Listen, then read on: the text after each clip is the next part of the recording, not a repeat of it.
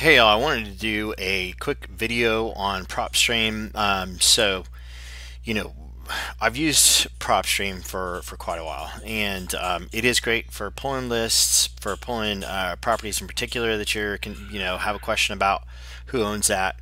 For getting fairly good pricing on your lists, skip tracing. They offer a lot of. I think they even have like a driving for dollars. Yep, it's free.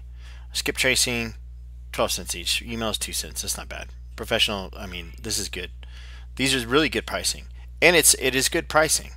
It is a great you know, um, product. But when you go to actually, so I'll say that. And like I think if you're doing wholesale, right? Or um I don't know, even if you are a fix and flipper, um, they have a 7-day free trial. You could try it, and for 7 days. But I'm also going to say good luck on getting it canceled. I know it's not true, but it's definitely not easy to cancel the membership, and that is screams scarcity, screams fear.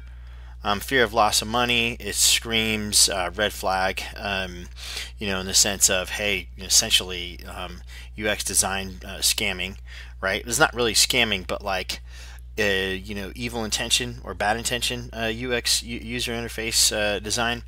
Um, and it shows uh, incredibly, low class, right? And so, but again, screams fear, screams scarcity mentality.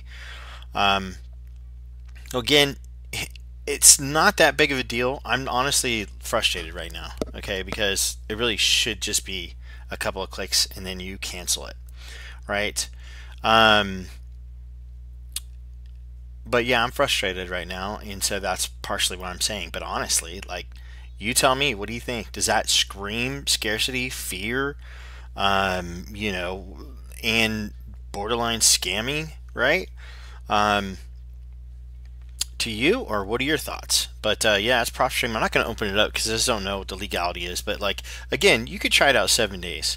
If you're a home flipper, if you're a wholesaler, it's pretty much a necessary tool. Like, there's other tools out there. List source, for example, is not going to be it's not the same, not even close. But you really don't need Propstream. You can do just list source. You could do a really inexpensive form of list pulling, which is called List Shack.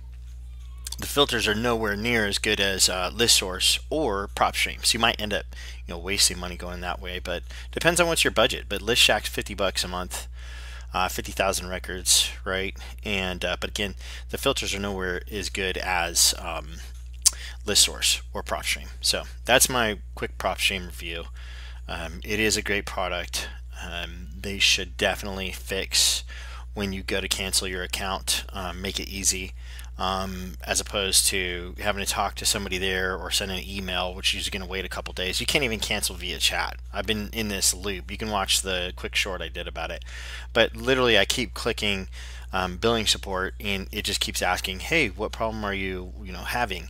And then it gives you 3 options. You can't type anything in because they block that. But it says, "What problem are you having?" Right? So